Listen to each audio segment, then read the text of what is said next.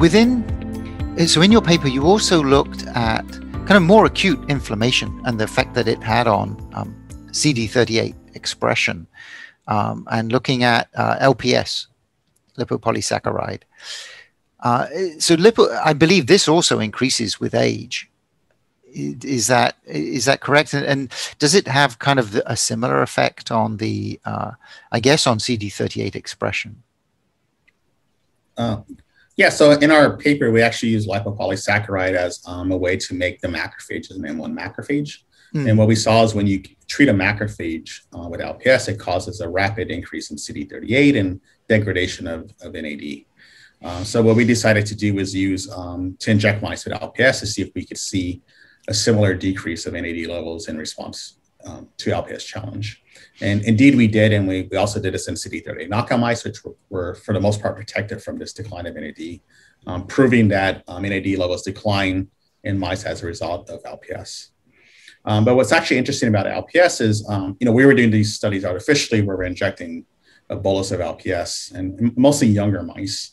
But there is evidence that during the aging process that some endotoxins may be leaking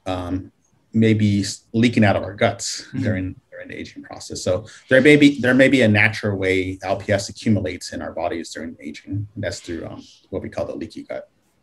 Right, which would then lead to another path by which CD38 is being increased, and that would not be targeted through senescent cells.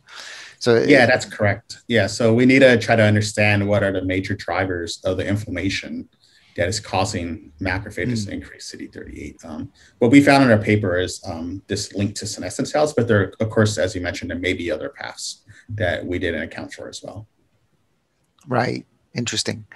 So kind of moving towards wrapping up on this. So, I think we talked about this to some degree. So if we want to inhibit CD38, right? So we want to try and protect our NAD levels as we get older. And so one of the things that we would seem to work based on CD knockout mice is we try and inhibit the actions of CD38. And I can see that there's different ways we could do this, like trying to reduce senescent cells or trying to recover the salvage pathway or directly inhibit CD38 through small molecules. So do you have, so what would your thoughts be on that? I mean, what would be the kind of the best way of trying to restrict CD38 expression? Or should we use multiple ways of trying to do that? Yeah, so there's at least two ways we could target CD38 directly. That's with small molecules. So there are already some that exist, such as 78C, which will work at nanomolar levels to directly inhibit CD38 and they're very specific. There's also some natural compounds such as flavonoids, apigenin and quercetin have also been shown to inhibit CD38. Although these also target a lot of other signaling pathways and have other off-target effects.